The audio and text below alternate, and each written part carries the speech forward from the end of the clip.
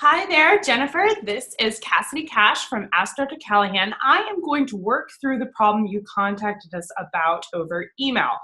The problem you're asking about today is from Algebra 1. It's chapter 14 in the summary and review section of the textbook, number 12. We're going to work through all four parts of this problem, A through D. So I'm going to share over to my online whiteboard and we'll go through the problem together.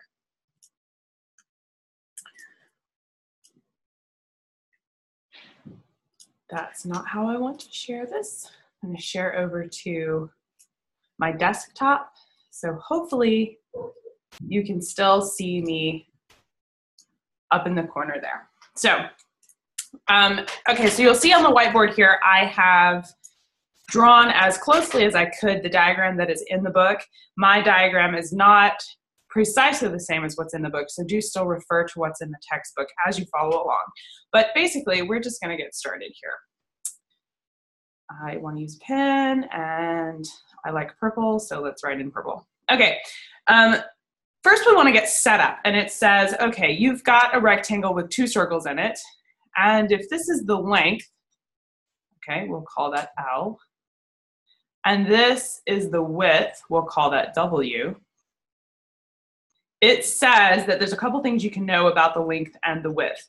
The length of the figure is 2 times the width, so we write that down. It also says that the length is 2 times the diameter of the circle. And remember that diameter goes all the way across the center of the circle, okay? So that would make sense. You've got 2 circles going all the way across. 2 times the diameter is equal to the length. So they're letting you know that the circles are identical.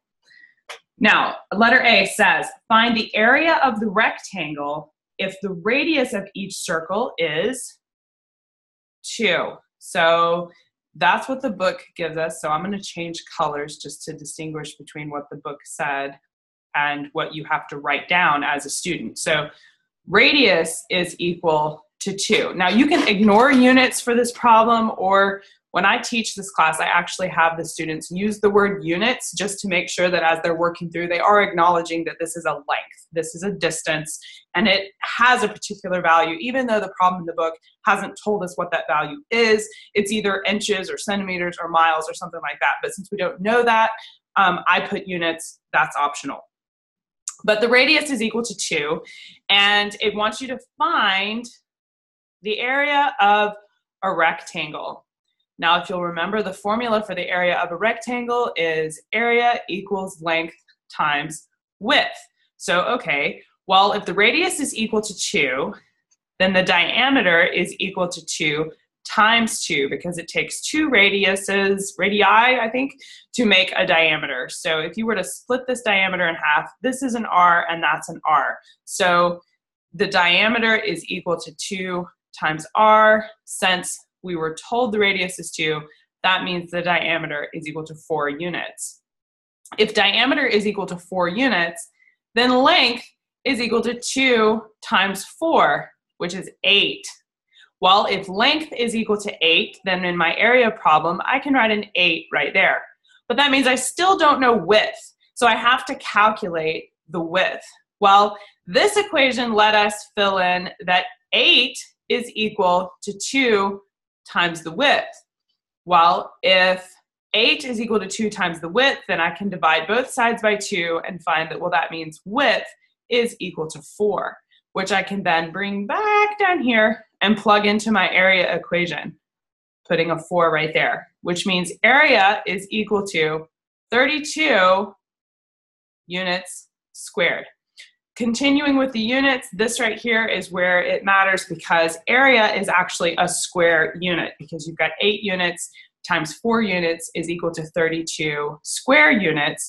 If it was inches, the area would be 32 square inches. Or if it was feet, it would be 32 square feet, which you'll remember when you're looking at houses to buy or you're calculating the square footage of your home. That's why it's called square footage, is because you're measuring the floor space in your home. And so just as far as carrying this lesson over into practical applications, I like to make sure that students are remembering as they work through these problems. The answer is not just 32, but 32 square units.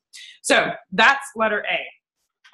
Now, letter B says, oh, okay, but do you really know what you're doing? Tell me what it equals when it's X. Now I'm going to change colors one more time just to kind of keep everything organized on the page here. So you've got, okay, well, if R is equal to X, then we still plug it in the same way we did before, except instead of getting numbers for our answers, we're going to get equations, but it works the same way. So diameter is equal to 2 times R. If R is equal to W, then if R is equal to X, then diameter is equal to 2X, okay? So that's the diameter. If diameter is equal to 2X, then length is equal to 2 times 2X, which makes the length equal to 4X. Similarly, if we know that length is equal to 4X, then we use the other equation, and this is called substitution in algebra. We are substituting length equals 4X into our top equation here to solve for width, which is what we need to calculate area. So length is equal to 2 times W. We calculated that length is 4X. That's equal to 2 times W. So that means that W is equal to 4X divided by 2, or 2X. And again, we carry that back down here to our equation. And we say, okay, well, I calculated that length is 4X, and we're going from here. Length is 4X, and width is 2X. So that means the area when the radius is X is equal to 8X units squared, okay? So that's the answer to letter B, would be area equals 8X units squared, with the unit squared being optional. That's a teacher's choice. I like to have my students included. If you don't at home, that's fine, you don't have to. It's just it's a logical, real life step, which for me when I was learning was helpful, so I try to pass that on to my students, but you'll know your student best as to whether or not they need that at this point in their lesson. So that's letters A and B. Now, they add some extra instructions before you go into letters C and D. So we're gonna read those. It says, find the green area in terms of pi if the radius of each circle is 2 and X. So they want you to keep the radius the same and calculate, instead of the area of the whole thing, they want you to calculate, well, what is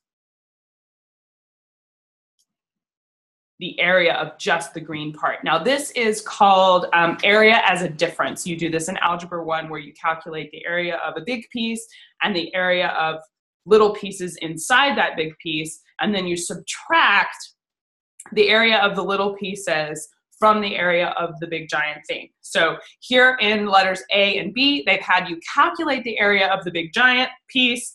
Now we're going to calculate the areas of the 2 circles using the radiuses that they've defined, and then we're going to subtract those equations from the area of the rectangle to get the answer. So hang with me. This part gets a lot of letters, but you can do it. So let's walk through that. I've taken a screen capture of this page. So you guys, I will send that to you as a PDF download after the video. So you don't have to worry about writing all of these board notes down right now, but I am going to erase. I was going to refresh my whole page, but I think I won't. I need a big giant eraser, please. Thank you. And I'm going to erase all of these notes right here, with the exception of those, and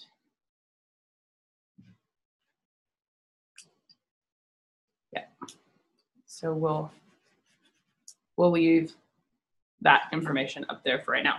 Okay, so now we want to say, okay, let's use yet another color because why not? Letter C says, okay, well,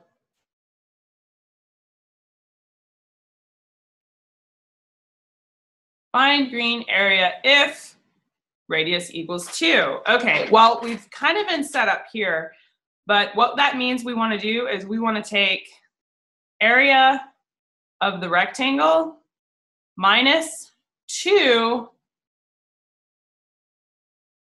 Oh, I don't even know how I just did that. Apparently you can zoom out if you hit that button. I didn't mean to do that. There we go, that's better. Okay, so what you do is you take the area of the rectangle and then you subtract 2 times the area of one of the circles. And the reason you only subtract, the reason it's 2 times the area of one circle is because you've got 2 of them. So you have 2 circles and you want to calculate the area of one of them and then multiply it by 2 to account for the fact that you have 2 of them inside there. So let's take this one step at a time. First of all, we would need to calculate the area of the rectangle when, please change colors. Thank you. You want to calculate the area of the rectangle when the radius is 2. Well, we already did that in part A. So we can just put, I'm sorry, and it's here, in part A. So we can just put 32 right there, okay? Then we're going to subtract 2 times the area of a circle, which, if you'll remember back, the area of a circle is equal to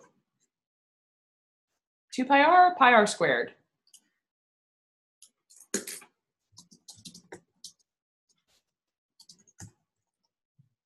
You get to see exactly how I look things up.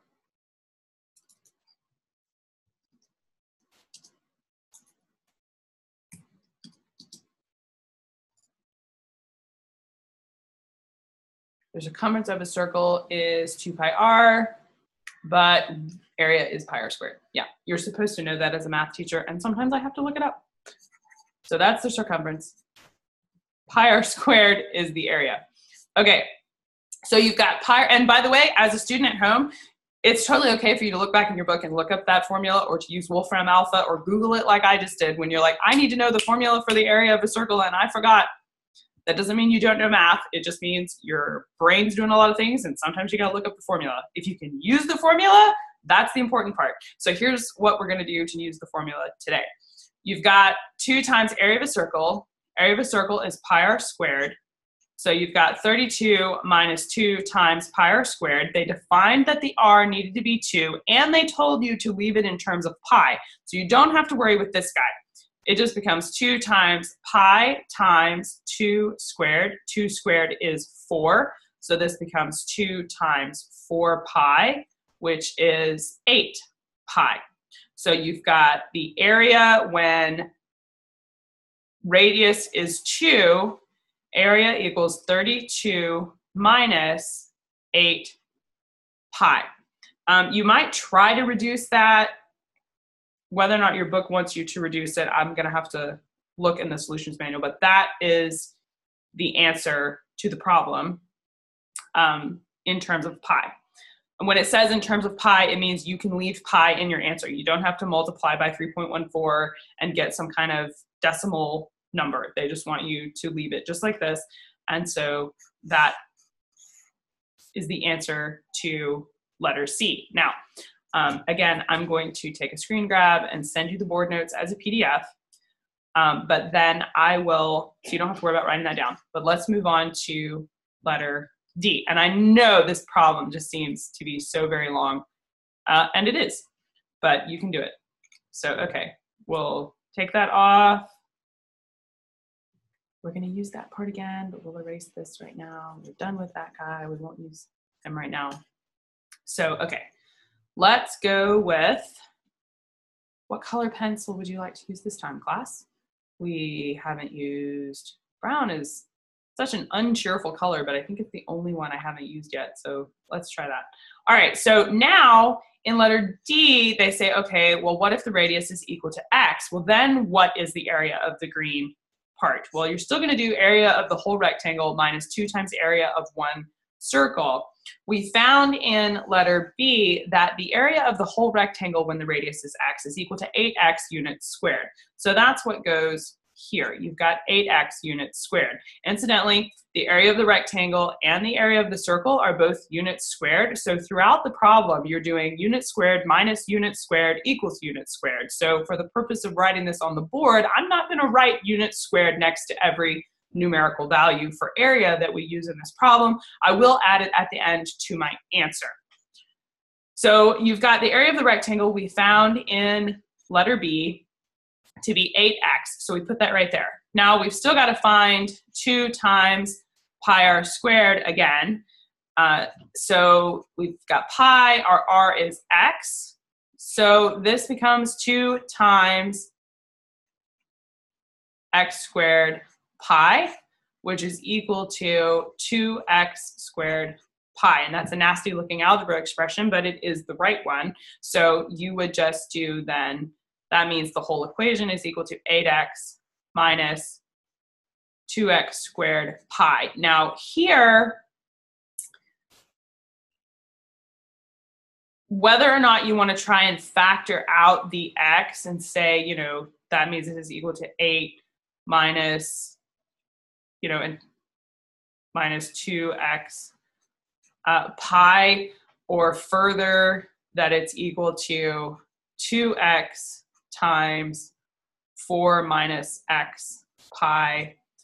To me, that's a teacher preference. I would be inclined to have you leave it like this. Your book may want you to reduce it all the way down to there. And again, I didn't look at the solutions manual before I started this problem. So I'm not sure which way they want you to write your answer, but the important thing in this problem is that you understand a couple of key concepts. They want you to be able to either know or look up the area of a circle and then be able to plug in radius there and solve for the area of a circle. So that's one thing you're practicing in this problem. The other thing you're practicing in this problem is finding the area of a rectangle. The area of a rectangle equals length times width. The other thing you're practicing in this problem is the idea of substitution. If I tell you that this is true, can you take that and plug it into another math situation and solve for a third condition? So applying multiple equations and substitution is a third concept. The last concept you're practicing in this problem is the idea of area as a difference. When you want to find the area of the green part of this rectangle, it's a weird shape, but you can identify known shapes like a rectangle and two circles and use subtraction of the rectangle minus the 2 circles to find the area of the weird shape without having to do any advanced math calculations to find that. And that's the last concept that they're asking you to find. So whether you put your final answer as, you know, this equation, units squared, or that equation, units squared, I will leave it to your judgment as a teacher and conferring with the solutions manual on what they put as to which one you want to count as correct. But the point you want to get to here is whether or not you can apply all of these formulas correctly, you understand what's going on in the problem and why, and you stop randomly zooming in for your students and making them dizzy. So hopefully that answers your question. Again, when I send this video to you, I will also send the PDFs of all the board notes, so you don't need to feel like you should write that down while you're watching the video, but you will probably want to review them afterwards. Go back to your book and either rework this problem on your own to see if you can get the answer correct, or find one that's similar in the rest of the summary and review and work this kind of problem again. Definitely practice area as a difference. If you find that you want to practice area as a difference, substitution, or finding the area of these shapes independently with problems that are not listed in your textbook, please contact AskDrCallahan support again. Part of what we can do for you is to send you over supplemental worksheets that help you practice this concept if you feel like you need to practice it further. Hopefully this answers your question. Thank you for reaching out to AskDrCallahan support. You're doing great. Keep going, and we're here for you if you have more questions. Talk to you later. Bye-bye.